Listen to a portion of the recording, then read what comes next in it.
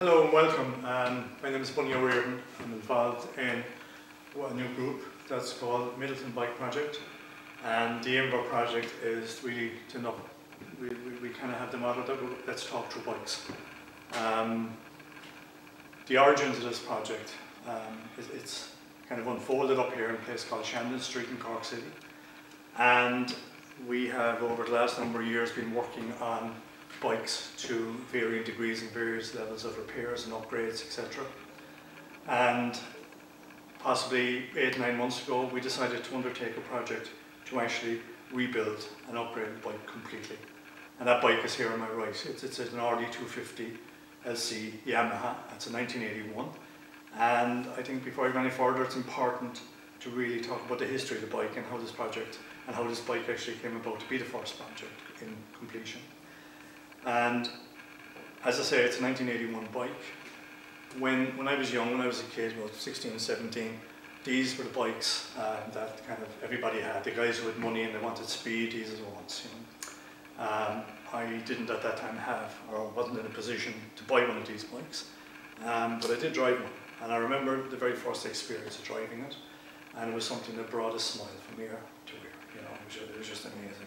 It handled so well, the power, everything. It was really a great bus.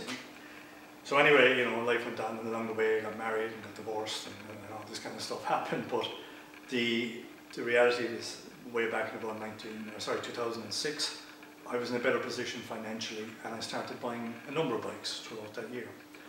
And it was a hobby. Myself and my son did, really. Evening time we spent scanning eBay and scanning various sites. And as I say, we bought a number of bikes. Mainly they came from the UK. This particular bike, I saw it. I wanted the 350 LC, but when I came across this one, I saw it was very genuine. I saw the mileage was low, and it was kind of had all of the criteria that I wanted. So I bought it, and it was in the north of England, Newcastle.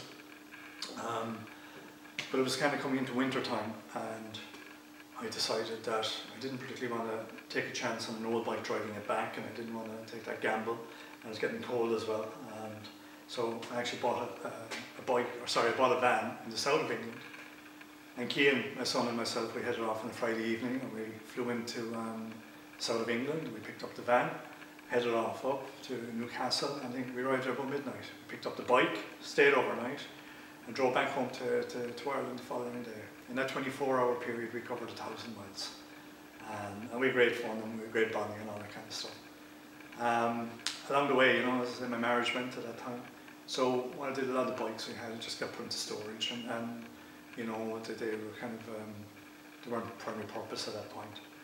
So it was in storage for a number of years, but around 2009, the early stages of 2009, things weren't going well for my son, and two of his friends actually ended up dying by suicide. So my son was in a very raw place, and we ended up anyway on one particular day that I gave him a spin off this bike again.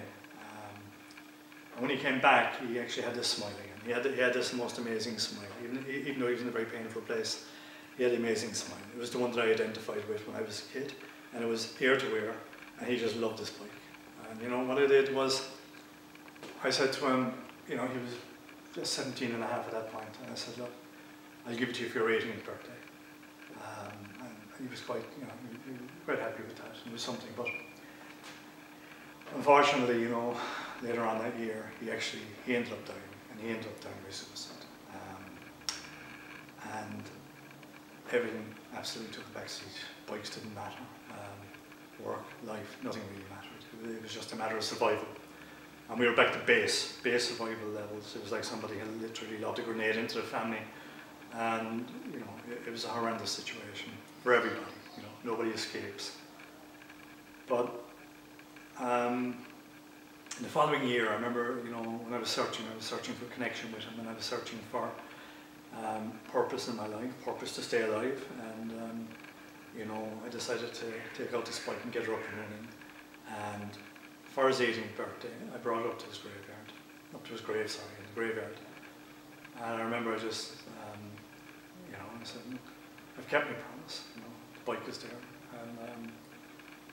and that's the way it's going to be, So I didn't feel any more connected to him by kind of having this bike and by driving it and whatever. And the bike got lost again a little bit. It was left out in the weather for another year, and finally I ended up bringing it into my apartment, you know. And that was an interesting experience, an interesting bit of fun, you know. Myself and a few of my family, and we took off a few bits off it, and we lifted it up physically up the stairs into my apartment, and it stayed there for 5 years. I literally used it as a clothes hanger. In that period, you know, life is moving on, and I suppose we're all kind of getting a bit better and whatever. We began getting interest and becoming more interested in community work, more interested back in the bikes, but it was a hit and miss thing always.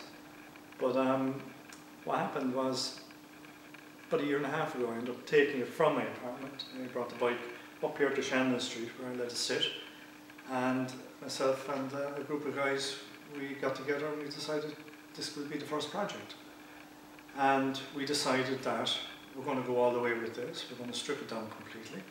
We're going to refurbish it. We have either repaired or replaced or refurbished every component on this bike. And we're at the closing stages of the rebuild.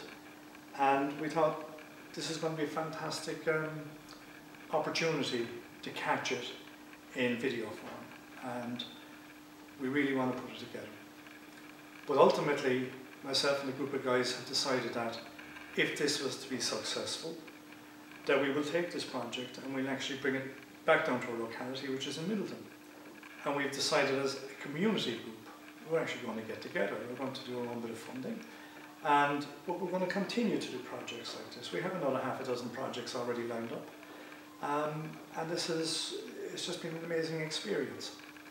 We hope, as time goes on in the next few weeks, that we put together another few videos. We put together this bike as it fires up for the first time in some 8-9 years. You know, we hope that people will get the same passion that we get out of it, the same desire to kind of continue and give back into the community again at many different levels. We hope that the project that we're actually going to concentrate on is something that will give, I suppose, direction and empowerment within kind of communities where people can come and I suppose, you know, try to understand what's the purpose of it, what are we trying to actually achieve. And I suppose ultimately what we're trying to achieve is quite simple. You know, one of the hardest things, you know, we're trying to figure out what's the purpose of the group. Well, ultimately it's well-being. It's well-being for men, for women. It's not going to be restricted to men only or whatever. This is actually going to be a well-being group, and everybody is welcome. Everybody's welcome, you know, at any level that anybody wants to get involved in. You know, we hope to continue, as I said, with a number of projects in this year. We have tremendous desire to make this project worthwhile and to make it viable, to make it self-sustainable. And we reckon that it kind of ticks all the boxes in a lot of different areas. It's something that ultimately, you know, what we've also realised as a group, as a group here, what we've realised is everybody runs into difficulties at times in their lives, and everybody has probably a difficulty in asking for help or for support, you know.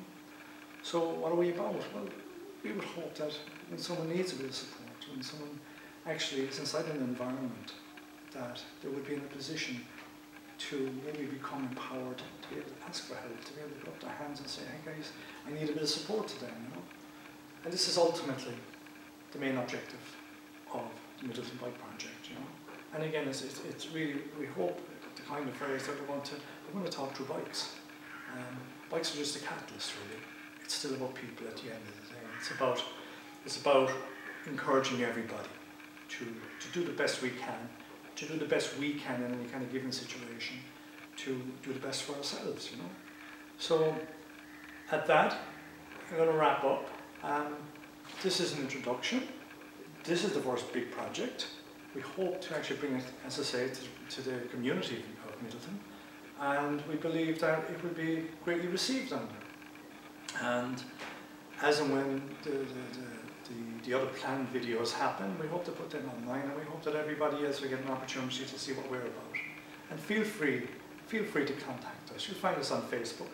You'll find us that we're very approachable, and everybody's welcome. So with that, I'm going to say Sean, thanks.